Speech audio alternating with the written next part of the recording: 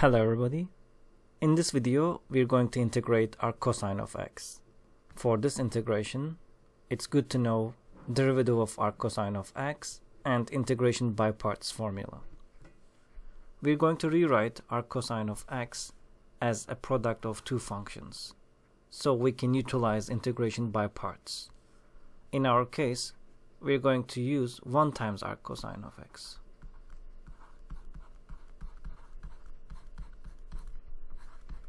Now we have two functions, 1 and our cosine of x. One of them will be our u, the other one will be our v prime, which is dv.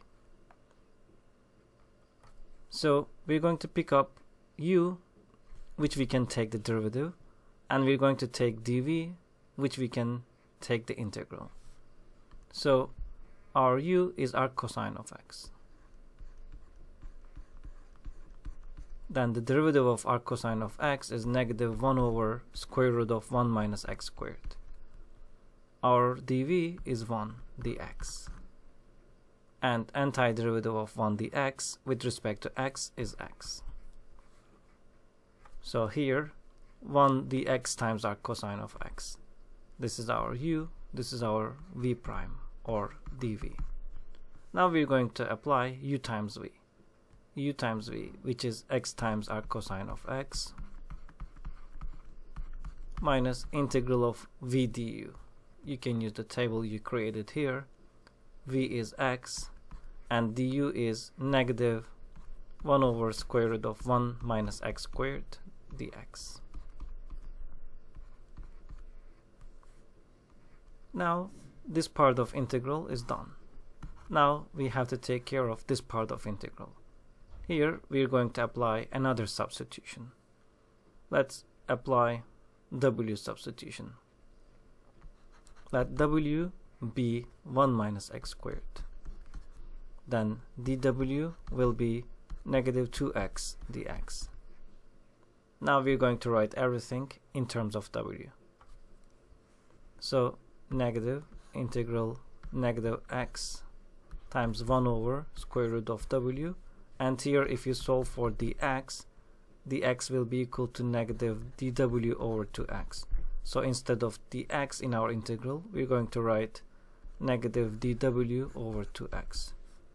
Here two negative signs multiply to positive, x's cancel out, and we can pull 1/2 to the front of the integral sign. So for this integral we obtain negative 1/2 integral of 1 over square root of w dw. Now we know how to integrate this. Let's rewrite everything. We have x, our cosine of x, minus 1/2 integral of, instead of square root of w, we can write w to the 1/2, and we take it to the numerator as w to the negative 1/2 dw. Now we can apply power rule. So w to the negative 1/2, we add 1 and divide it by the power. Negative 1/2 plus 2 over 2. So here we obtain w to the 1/2 divided by 1/2. This 1/2 cancels this 1/2, and we have x, our cosine of x, minus w to the 1/2 plus c. Let's bring our w back. Our w was 1 minus x squared, and to the power of 1/2 means square root. So 1 minus x squared plus c, our cosine of x.